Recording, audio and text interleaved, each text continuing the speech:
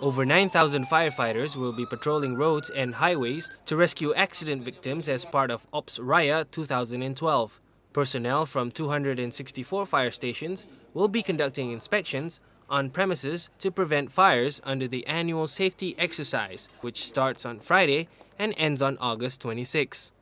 Housing and Local Government Minister Datuk Sri Cho Chi Hyong says patrol units will be monitoring 151 black spots along highways and federal roads. Kita telah pun hantar lebih ramai anggota-anggota penyelamat bomba dan penyelamat ke 15 lokasi standby di seluruh negara. 4 agensi kerajaan akan terlibat dan 4 ni adalah terdiri dari Polis Diraja Malaysia, Jabatan Bomba dan Penyelamat Malaysia, Jabatan Pertahanan Awam Malaysia dan juga St. John Ambulance. He told reporters after launching Ops Raya at IOI Mall in Puchong on Wednesday. He says volunteer firefighters will be on the alert at their own villages. Cho also announced that volunteer firefighters will be insured against injuries and death starting next year.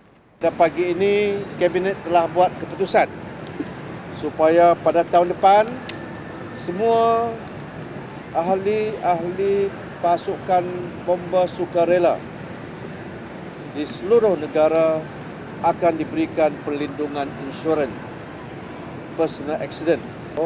40,000 if he or she dies, 20,000 kalau cedera.